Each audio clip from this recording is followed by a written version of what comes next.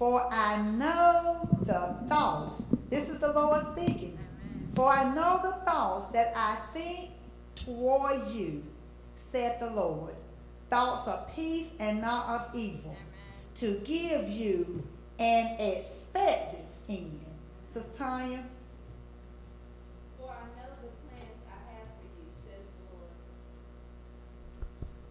For I know the plans I have for you, says the Lord.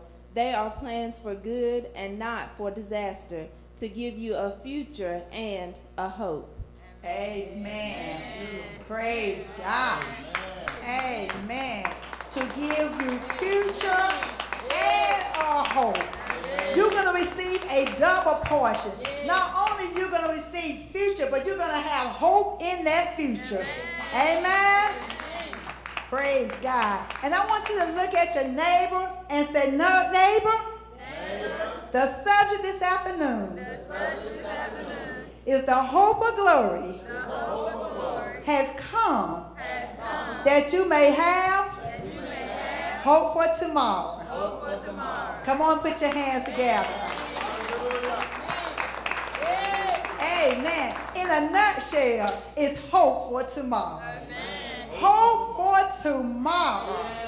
Praise God. When everything might be chaos in our lives on this afternoon, I come to let you know that Jesus said that you can have hope for tomorrow. Amen. Regardless of what you left at home or on the job, that's all right. God has given you hope for tomorrow. He said that the future is going to be better because he has given you hope for tomorrow. Hallelujah. Hallelujah. I don't care what the past said, but God said he has given you an expected future. Hallelujah. Oh, bless your name, God. You're getting ready to receive the blessing that God has stored up for you. The enemy might have been messing with the past, but that's all right. The past is behind you. This is what the Lord said, and you're getting ready to walk in the future. Hallelujah. You don't have to dwell in the past any longer. Hallelujah. Oh, bless your name, God. Bless your name, God. Bless your name. You need to shed the past on this afternoon. Hallelujah. Oh, bless your name, God. You need to look back and say, past, you no longer exist because I got an expected future. Hallelujah. And in that future, I got hope for tomorrow. Hallelujah. Come on, stand to your feet and give God some praise. Hallelujah. Hallelujah. Hallelujah. Hallelujah. That's something to shout about.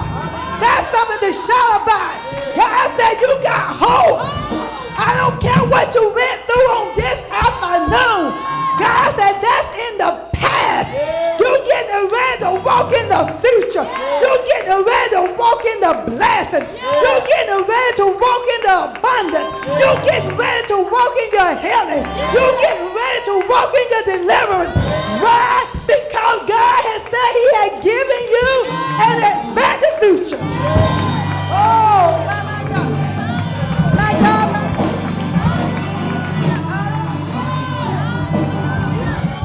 Hallelujah.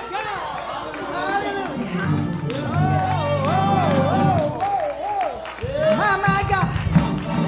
My God. You need to hold your head up and you need to put a smile on your face because God has got good things in store for you. Hallelujah. He's getting ready to bless you like never before. I want you to turn to your neighbor and I want you to speak a word of encouragement.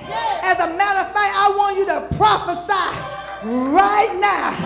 Tell your neighbor, say, neighbor, God said he's getting ready to give you an expected future.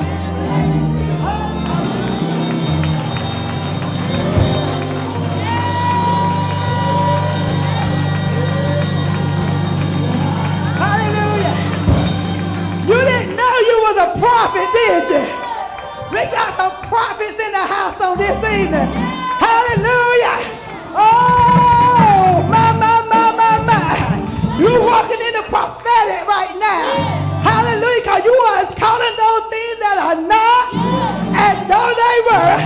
You are speaking it into existence right now.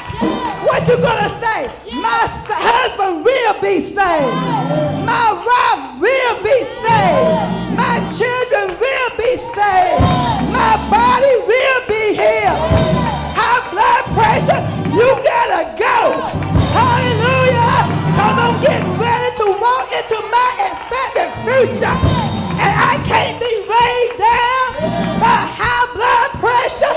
I can't be weighed down by diabetes. I can't be weighed down by trials and tribulations of this world. Hallelujah. My God, be free. Hallelujah. Oh, my God. My God. Hallelujah. How many want to be free on this evening? Hallelujah. Come on, just raise your hand in there. Hallelujah. Bless your name, God. Do you feel a praise on the inside right now? I don't know about you, but I feel a praise down on the inside. Somebody said, when I think of the goodness of Jesus and all that he had done for me, when I look back and see where he had brought me from, I can't help myself but say thank you. Thank you, Jesus. Hallelujah. Hallelujah. All right now. You may be seated. Oh, hallelujah. Hallelujah. Hallelujah. Hallelujah. Let me tell you a little something. Praise God. I read in your hearing about Jeremiah and how Jeremiah, let me tell you a little something about Jeremiah. Jeremiah had a special calling upon his life. In his mother's womb, he was ordained. Amen. To be a prophet.